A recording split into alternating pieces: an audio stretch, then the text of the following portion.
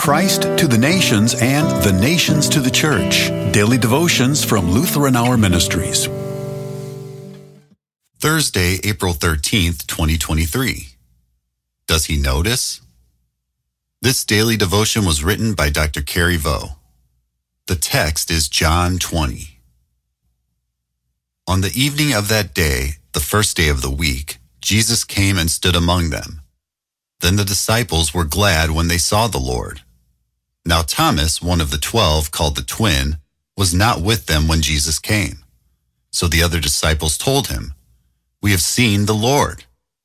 But he said to them, "Unless I see in his hands the mark of the nails, and place my finger into the mark of the nails, and place my hand into his side, I will never believe." 8 days later, his disciples were inside again, and Thomas was with them.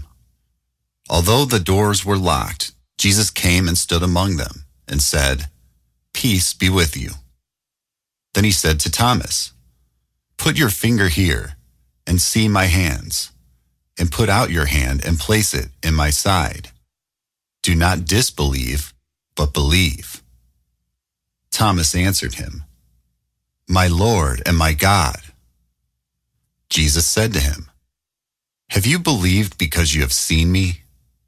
Blessed are those who have not seen and yet have believed." Does God notice when I'm having trouble? I think a lot of us wonder that, especially if we belong to a church where everyone else seems to have their life going smoothly. Here we are, struggling with doubt or temptation or just overwhelmed with the trouble in our lives. And we wonder, is God paying attention? Does he care that I'm struggling?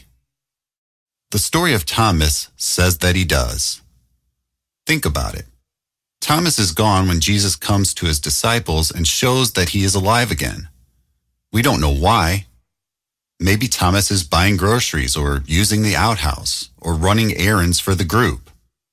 But he's not there, and he misses Jesus' visit. When he gets back, his friends are all happy and celebrating. Thomas is still grieving, and now he's confused and upset on top of that. Have his friends gone crazy? Are they pulling some kind of terrible practical joke? And what if it is really true?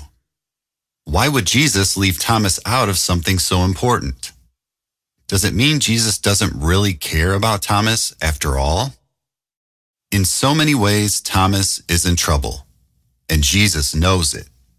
So Jesus makes it his first priority to take care of Thomas on his next visit. It's the first thing he does after saying hello. He repeats Thomas's own words back to him. Yes, Jesus was definitely paying attention, even when Thomas couldn't see him. And he tells him to go ahead and test Jesus' reality, just the way he said he would, by sticking his fingers in the wounds. If Thomas really needs that kind of proof, Jesus is up for it. Yes, Jesus noticed Thomas, and he notices when we are in trouble too. You matter to him. Even if you're the only one in the whole group who has a problem, you have his attention, and you will have his care as well. The same Jesus who laid down his life to rescue you and bring you into God's family. He's not going to overlook you in your need now.